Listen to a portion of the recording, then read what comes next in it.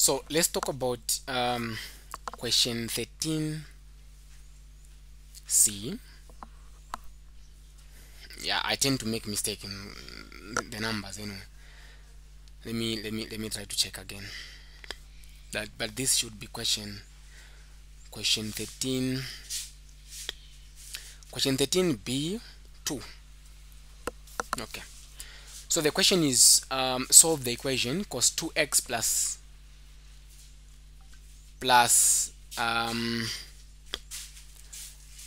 3 sine x minus 2 is equal to 0. Solve the equation. The best thing here is you make this to be the same as sine. Now one thing we have to remember is this is cos 2x. Cos 2x is the same as just cos x plus x. So that's where it's coming from. Okay? Because x plus x is 2x. So now we can say that this it is the same as cos x times cos x. If there is plus here, we put minus. That's what I said. So it will be now sine x times sine x. So if I add these two, I'll get cos 2x like that. And then this is going to be cos times cos is cos x squared minus sine x like that, sine squared x. Because sine x times sine x is sine squared. The next thing which I'm going to do is, since I want cos to disappear, only to remain with sine, I can also replace this in terms of what? Sine. I know that sine squared x plus cos squared x is equal to 1. If I shift sine to the other side, it will be cos squared x is equal to 1 minus sine squared x. So this will be cos 2x will be equal to, where there's cos squared x, I'll put 1 minus sine squared x, but I also have minus sine squared x. So I've just replaced cos squared x with 1 minus sine squared x. These two can be added and we'll end up having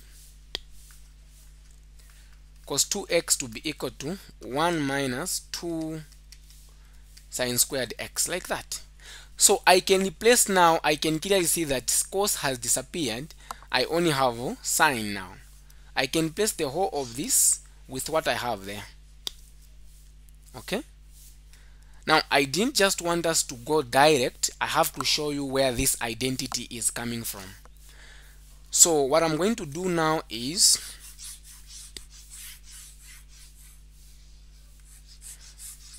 I'll replace cos 2x with 1 minus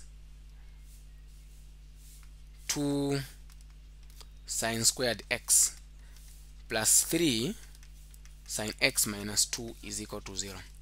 1 minus 2 is going to be negative 1. So I'll have negative 2 sine squared x plus 3 sine x. This is going to give me 1. This and that have been added. It's like I have 1 minus 2, which is negative 1. Okay. The next thing what I'm going to do is, this is equal to 0. I'll shift 1 to the other side, negative 1 to the other side.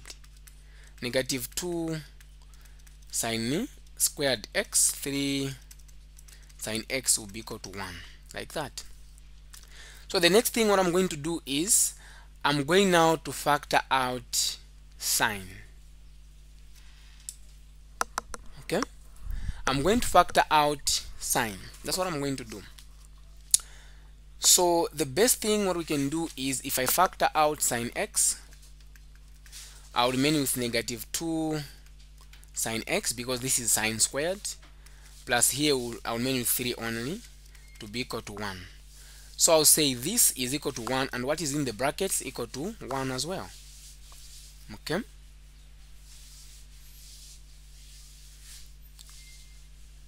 So what I'm going to do, I'll say sine x is equal to 1.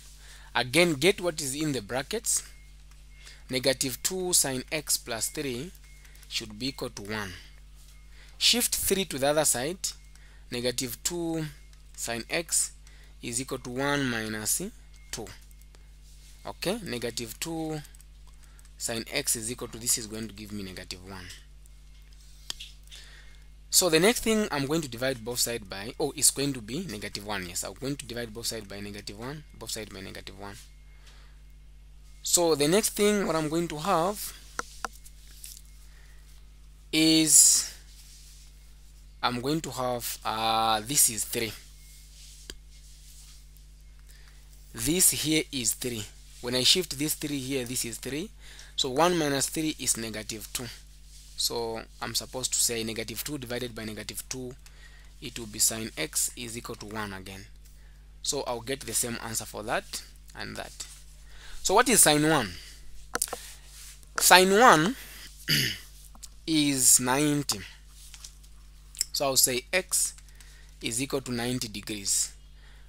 Now this 90 is, 1 is positive, meaning sine is positive. All student take chamber. Sine is positive in the first and the second quadrant. So in the first quadrant, I'll say x is equal to 90 to be my answer. I go to the second quadrant. In the second quadrant, we're supposed to say 180 minus 90, which is the same again, which is 90. So the only solution here is x should be equal to 90 degrees. As simple as that. So that is what we have. So the answer for this question is, the answer is only 90 degrees. But the question didn't specify whether we are supposed to put the answer in rad or in degrees. So I've just leave this answer in degrees. If you want, you can convert it to rad, where you say x will be equal to pi over 2 as 90, because pi over 2 is 90. Okay, so you can either report your answer to be x is equal to 90 degrees or x is equal to pi over 2. As simple as that.